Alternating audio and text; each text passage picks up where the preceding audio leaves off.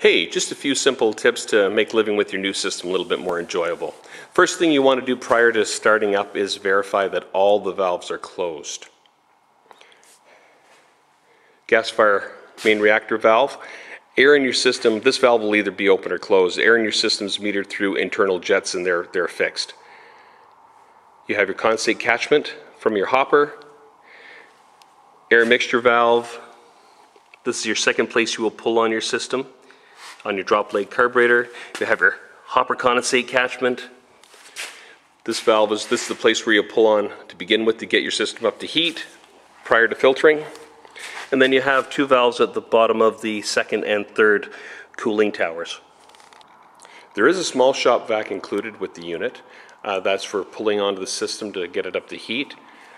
There are two places to pull on the system. First is pre-filter, and that's this valve here. So you'll hook your suction line to this, open the valve for when you're lighting. Once the system is up to heat in about 4 minutes or so, you would close this valve, switch over to the bottom of the drop leg carburetor, and open this one, pull on that, and that ensures you're getting gas all the way through the filter assembly, and it makes starting immensely easier. This is your air mixture valve.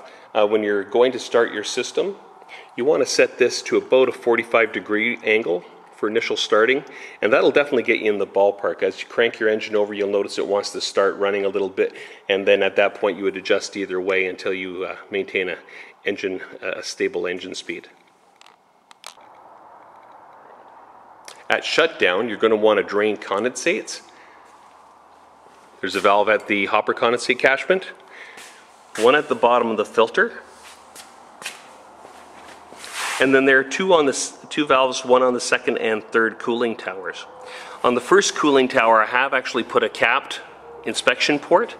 That shouldn't have to be undone and inspected very often, as this particular cooler is designed to stay above dew point and not collect a whole lot of moisture to begin with. Eventually you're going to have to do some clean out maintenance. On this particular system, the gasifier body, there is a clean out port, 8 bolts. Remove the plate. You can either vacuum or scoop out any carbon deposit that'd be down in there. That you can use for permanent fertilizer, that type of thing. Then you put a smear of RTV or silicone, put the plate back on, 8 nut bolts. You just want to verify and make sure that this is airtight, very important. Then over onto the filter assembly itself, another 8 bolts on top. This whole system comes off with the drop leg carburetor. You do want to verify because there's a screen attached to this plate and you don't want to knock it off.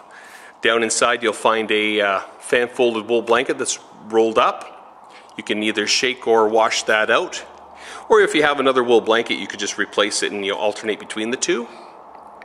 Down below that you'll find lava rock. We use that as a coalescing agent, and that just helps filter any particulate that may have made its way through the system, and also helps to coalesce any liquids that could be left in the gas stream. You want to open the drain valve and then flush that lava rock out with water. Then put it back as it was. Again, a smear of silicone or RTV, replace the 8 bolts, close the valve, and you're done.